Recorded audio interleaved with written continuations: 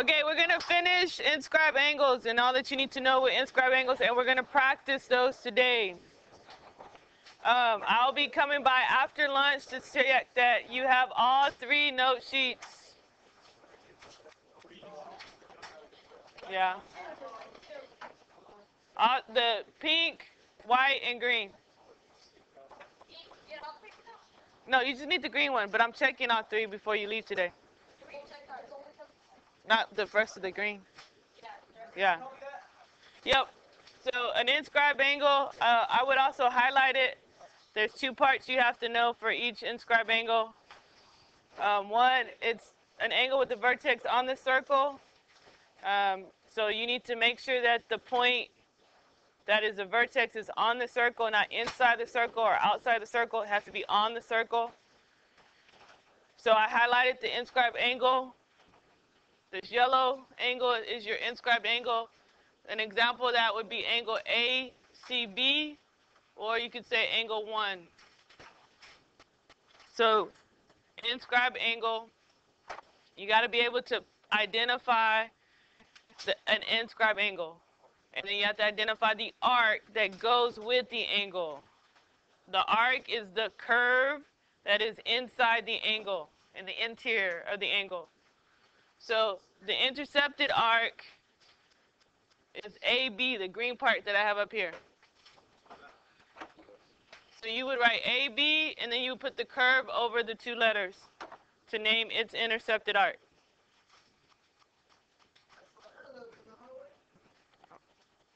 Okay. Adam. So you're going to have to know, one, you got to make sure you can see that the vertex is on the circle. And then if it's on the circle, it's an inscribed angle that has a different relationship than the angles we did before. And then you need to find the intercepted arc to that angle. Now, the rule that we're going to use today, right there, sorry. If you have an inscribed angle, our yellow angle that we have here, whenever you have an inscribed angle, and I'm going to use the abbreviation for angle, or the symbol for angle, that angle is going to equal to half the intercepted arc. I know I'm running out of room. All right, so the yellow angle is going to equal half the green arc. Whatever the intercepted arc is, its measure, the angle is going to be half it. So you need to either be able to divide by 2 or times 2, double it. So get this on your table, in your box. So there are some corollaries that go with this relationship. First, you got to make sure we can see the inscribed angle. So on this next example, I'm going to start with angle 3. I'm going to highlight it. That is angle DGE. Do you see that it's an inscribed angle? Yes. Why is it inscribed? No, not because it's inside.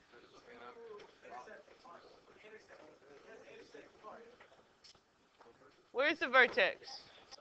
Not inside. On the circle. Okay, so D what? Yeah. Huh? Yes, the intercepted arc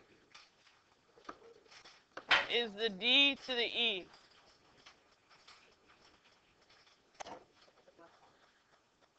It's D to E is the intercepted arc.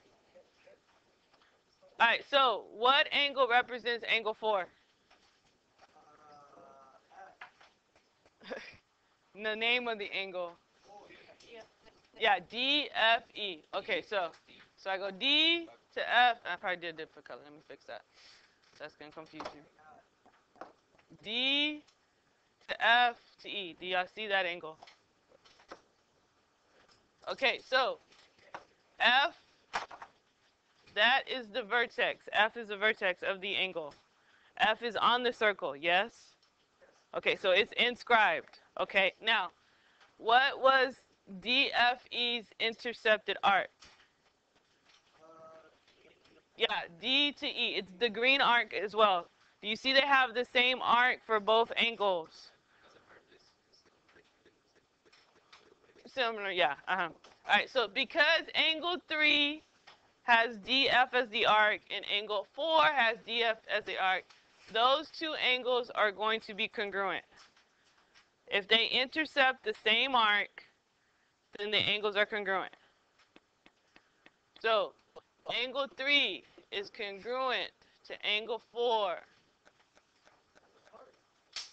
because of the arc DE.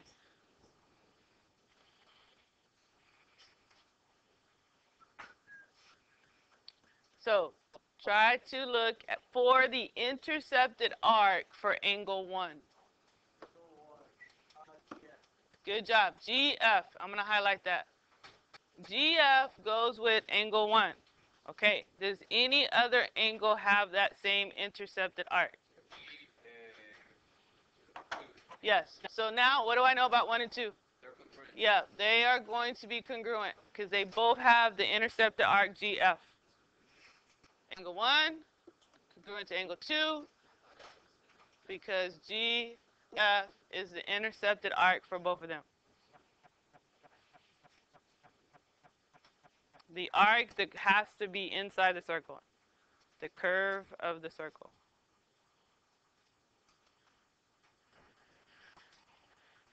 All right, so angle 1. Is angle 1 an inscribed angle? Yes. There's the vertex. Is it on the circle? Yes, it's on the circle. Okay. The arc, the intercepted arc for angle 1, look what happens. It's that highlighted part. Anything we know about that? It's a semicircle because M is the center. And if I look at this segment right here, what do we call if it goes, a chord goes in the center of the circle? A chord goes through the center. Diameter. Diameter. So the diameter cuts the circle in 2 equal parts, cuts it in half. So I know that this intercepted arc is 180. The rule over here says the inscribed angle is half the intercepted arc. 90. So that means that angle 1, the measure of angle 1 equals 90. It's always half the intercepted arc. So if you have an inscribed angle in a circle and the intercepted arc is a semicircle, which is the 1/8, then it's always going to be a right angle, 90 degrees. Does that make sense? Okay. Last one. Or do you still need that one? Anyone still need this before I switch? Okay, so. All right. We're going to start with angle TSR. What's the measure of angle TSR? 100. Is it an inscribed angle? Yes, because the S right there is on the circle. Okay, what intercepted arc goes with angle S? Yes, T to Q to R. That is the intercepted arc. This is the key to everything. The key to everything is to see if it's inscribed, if the vertex is on the circle, and then be able to find the arc that goes with the angle. All right, so the rule says that the angle is half the arc. Okay, I have the angle. The angle is 100. So what must be the measure of the arc? 200. You double it. If you have the angle, you double it. That will give you the arc. Yes, exactly. Okay. The rule we did over here. The inscribed angle is going to be half the intercepted arc.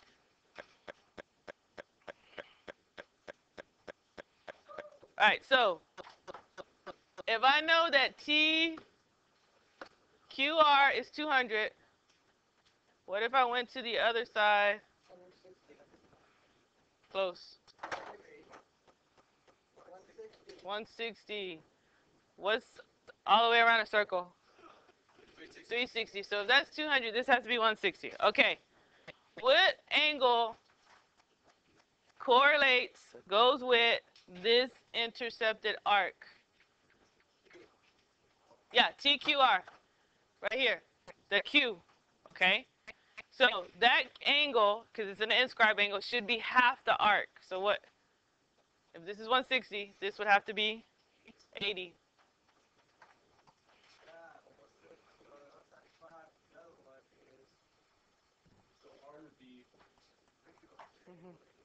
I'm going to help you out. Let me help you out to get to R. If you look opposite each other, Q and S are opposite, yes? So would T and R be, okay? What's the sum of Q and S? 180, so they're supplementary. So that means that T and R has to be supplementary as well. It would be 85. There we go.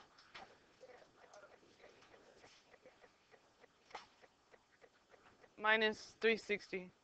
A circle is 360, so I know that's 200. So if a quadrilateral is inscribed in a circle, then the opposite angles are going to always be supplementary. Yes, which means they equal 180, okay? Opposite angles for a quadrilateral inside a circle will be 180, supplementary.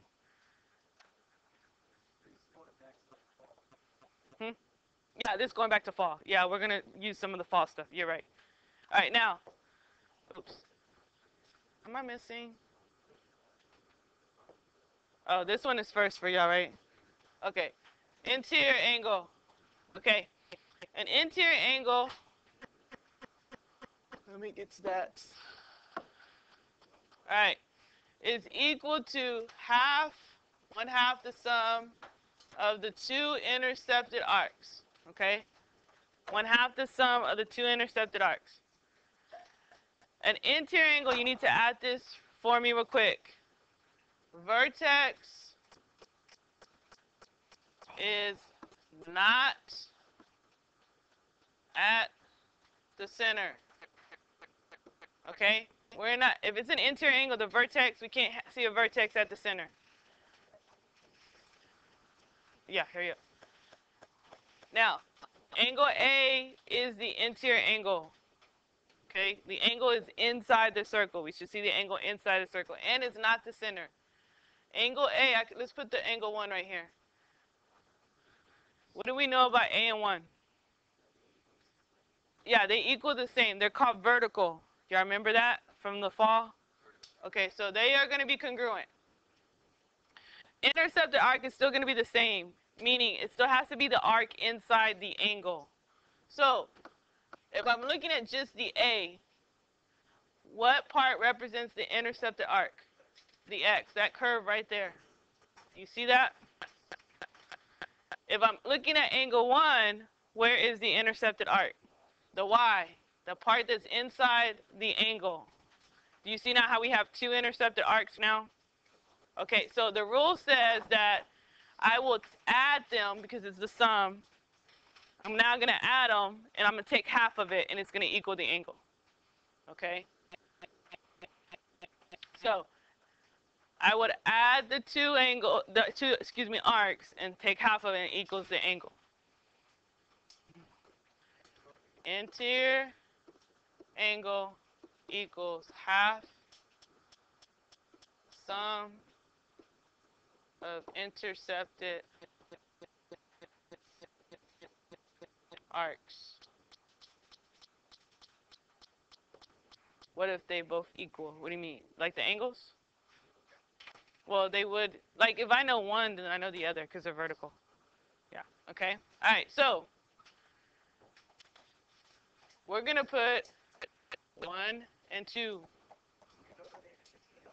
We don't know the answer. I'm just giving you an example of like if they're interior angles. Okay, do we see that the angles are inside the circle? They are interior angles. Is it at the center? No. Okay. What arc intercepts angle 1? JL. All right. What arc intercepts angle 2? NK. All right. So to find angle 1, if I wanted to find angle 1, it would equal to 1/2 of taking the arc JL plus the arc NK. I would add the two arcs together and then take half of it, and it would equal the angle. Okay? So this is whenever the angle is inside the circle and the interior and it's not at the center. Now, there's a different relationship for when we're talking about exterior angle. All right. Now the angle is going to be where? Outside. No.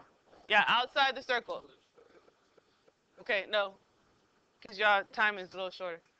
All right, so everyone see that the vertex, the angle is outside the circle? All right, so instead of adding the arcs, we're not going to take the difference of the two arcs. What does difference mean? Subtract. We're going to subtract them. So here's my vertex. Here's the angle. The intercepted arcs are still the arcs that are inside the angle. So X is one of the interceptor arcs.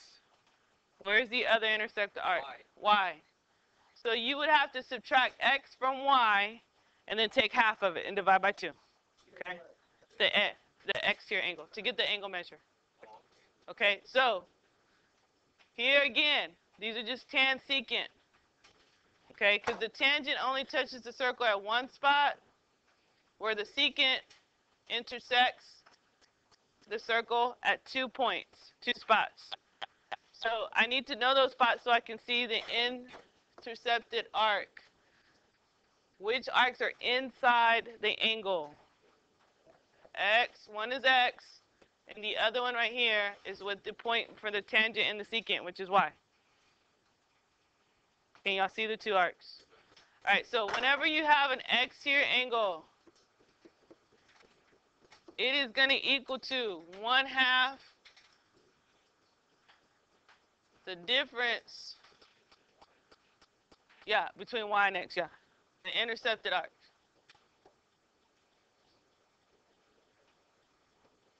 I ran out of room. Yeah, the difference between Y and X, yes. Okay? So you subtract them. Are we okay on that? All right, now, get your packet out. Yes, we do.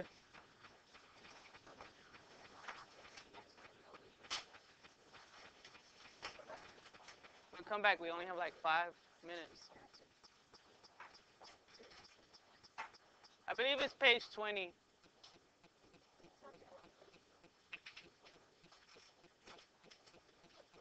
No, it's not page 20.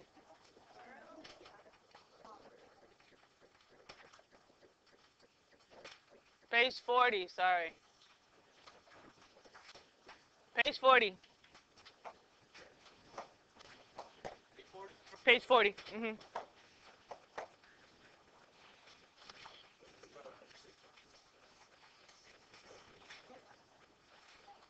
Okay. Page 40.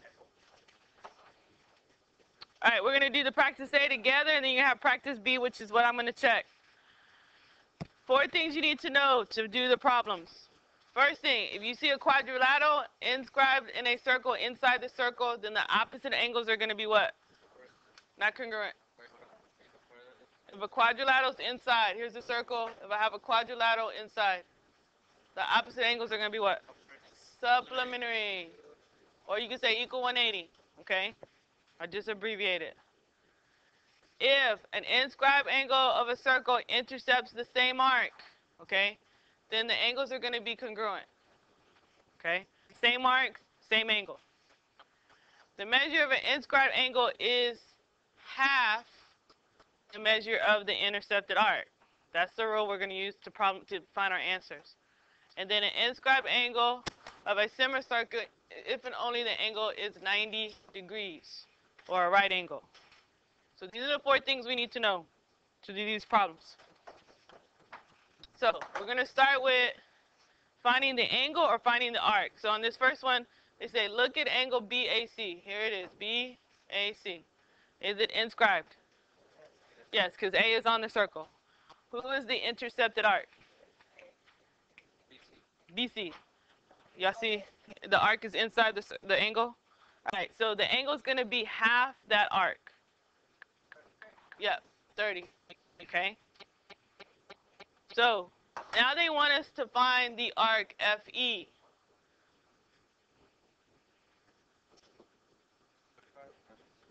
140. How do we get to 140? No. No.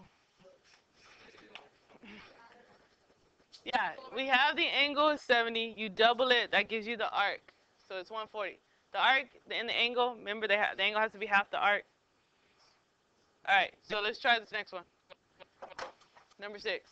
IHJ. We want that angle measure. 45.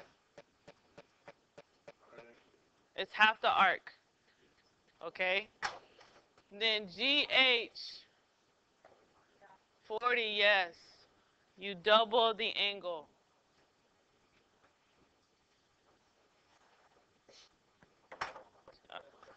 Yes or no? Okay. All right, now look at 7. We got to find the value of x. So this angle here, MLK, is 90. Yes, that's that rule. So that means that 6x equals 90. Okay? It's 90 because there's a semicircle. That's 180. The angle's half the arc always. Yes, you divide 90 by 6. Yes. Yes. X equals 15. All right, what about 8? Same type of problem. They just turn the triangle a little bit. So what do we know? Yeah, it's 90 again. So we have to write what equation? 4z minus 10 equals 90. Yeah, 4z minus 10 equals 90. Good. Now we're solving for the z plus the 10. Yeah, equals 125. Yes, z is 25. Z is 25. All right, last one. They want the measure of angle VUS. What is the intercepted arc for VUS? These, yeah, it's going to be just 42. You see how they have the same arc? They intercept the same arc? So this answer is just 42. They intercept the same arc. Okay? That's the same thing that happens with number 10. They both intercept this arc. So what does that tell me about W and X? They're going to be the same. So that 8a minus 9 is going to equal to 7a plus 1. We have to solve for a first. Mm-hmm. Yeah, solve for a. Yeah. A will equal 10, and then we're going to plug it back in. 71. All right. We're going to stop right there.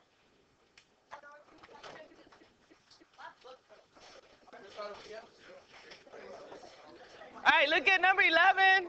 Automatically, by looking at the picture, you should at least be able to fill in 2 blanks. 120.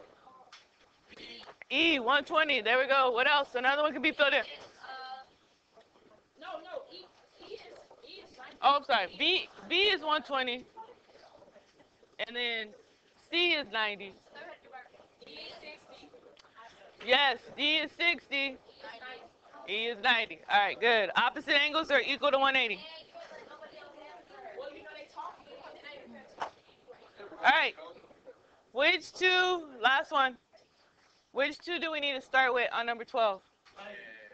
We need 2 that are opposite.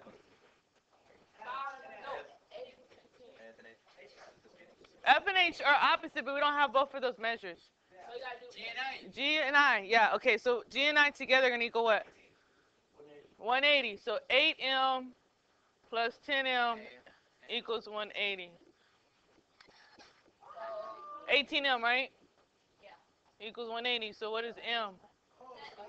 M is 10. So that means that H would now be 50. I would be 80. G 100 and F. Good job. We're done. Good job. Huh? Yeah. Yes. Yes. 105. You're right.